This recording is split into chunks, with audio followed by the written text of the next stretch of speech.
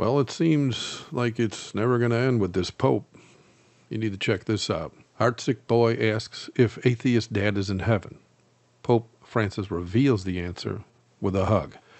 The article goes on to say this, that Emmanuel was crying for his father who had recently died. The Pope told the pontiff that his dad was an atheist, but a good man, who had all 4 of his children baptized. Is dad in heaven? The boy asked the Pope. The Pope said that God decides who goes to heaven, and that God has the heart of a father. He asked the young girls and boys in the audience if they thought God would abandon a father like Emmanuel's, who was a good man. No, the children shouted back, and then the Pope said, there you go, Emmanuel. That is the answer. You know, as difficult as this may be for some to hear that have lost loved ones that were atheists, the Pope not only lied to this little boy about his atheist dad, he got all the children in the audience to shove the lie deeper into that precious little boy's heart by claiming he was in heaven. How is that showing love to that little boy? His dad was an atheist, and he made his choice, and now he's dead. No getting around that sad reality. But that little boy should have been shown the real love of Jesus Christ as Savior, so as to prevent him from emulating his dad's life. And now that the Pope told him his dad is in heaven anyway, when he grows up, he will no doubt hang his hat on that globally televised conversation and possibly go to the same grave his dad did.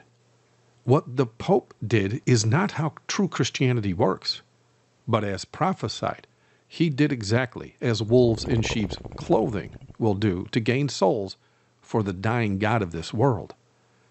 The Pope should have comforted the child and shared God's word with him and all those children to let them know that they don't have to die without assurance of salvation, as this poor little boy's dad did, by declaring unto them the only way to get to heaven is to embrace Jesus Christ as Lord.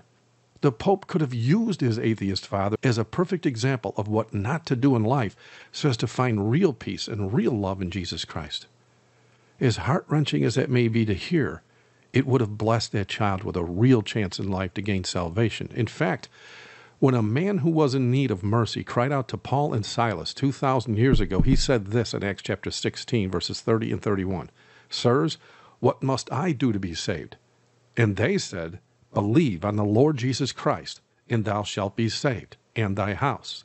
But the Pope never said that to the weeping little boy. Instead, he told this frightened child that all he needed to do was be a good atheist like his dad, and he will be in heaven. In other words, what Jesus did on the cross to save all those that accept him as Savior doesn't matter at all with the popes of Rome. But the real Christian truth is, neither is there salvation in any other, for there is none other name under heaven given among men whereby we must be saved. And that name is Jesus Christ. Pray for this little boy and all those little children that the Pope used to fabricate a lie that day. Thank you for watching. God bless.